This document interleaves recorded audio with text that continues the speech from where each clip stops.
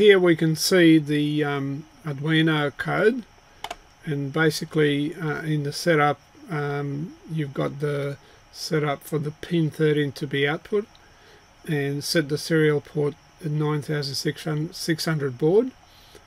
And in the main loop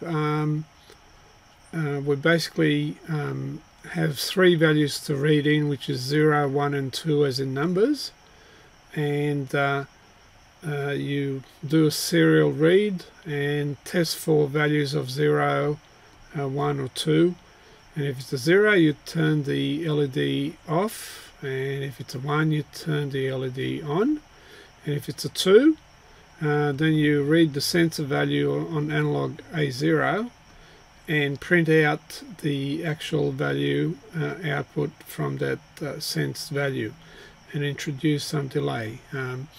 At the moment the Arduino is connected to COM3, so if we put in, for example, 1, that should put the LED on, and on the board you should see the LED come on. If I put 0 in and press send, that will turn the LED off.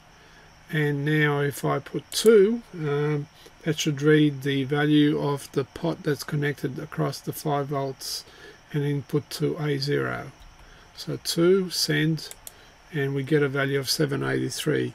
And I can change the value just to make sure it's working. Put it, say, midway, and send it again to send, and you can see it's about halfway there.